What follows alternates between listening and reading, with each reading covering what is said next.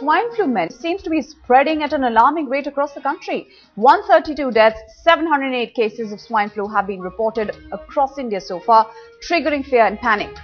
Maximum number of swine flu cases have been reported in Rajasthan. Next on that list is Haryana, where 78 cases and 32 deaths have been reported. 90 cases and 16 swine flu deaths have also been reported in Punjab.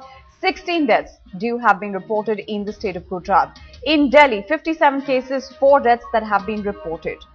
Well, Delhi in fact has seen a sudden spurt in these cases so far. Let's get in more from our correspondents. We've got Devankur Vadavan now joining us on the story from Jaipur. Dev, like we're mentioning the statistics here, it's an alarming rate, especially when the state of Rajasthan is concerned. Just give us a sense of what the state government is doing about the situation that's staring them in the face right now. Well, clearly, Nida, it's after 2010 that once again swine flu has hit back with a vengeance in Rajasthan. There are several districts including Jodhpur, Jaisalmer, Badmer and the capital Jaipur itself which has been extremely badly affected. If you were to talk about Jodhpur, more than 60 deaths have been reported. All across Rajasthan, more than 130 deaths have been reported so far. And also, as I mentioned, the Jaisalmer-Badmer belt, several deaths have also been reported from there. As far as the government action, the administrative action is concerned, the government seems to have woken up extremely late to the entire scenario. The Tamiflu medicines are being distributed on a ward scale at the government hospitals, where there has been a steady stream of people complaining of of symptoms of swine flu for the past 1 week or so. But it's also important to mention that this time round, the people who are in the know, they have told me that the H1N1 virus is not as potent as it was in 2010, and that is why perhaps the family members have not as badly been affected this time round as it was in previously.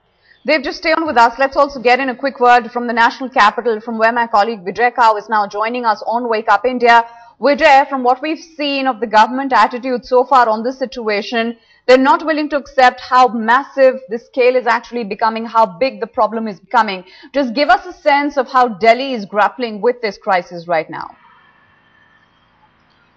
Well, Nida, as we all know, 154 cases have been reported of H1N1 patients from Delhi itself, out of which 33 new cases were reported on Tuesday, and even there was a report of one 15-year-old girl who also lost her life due to acute swine flu because of multiple organ failure.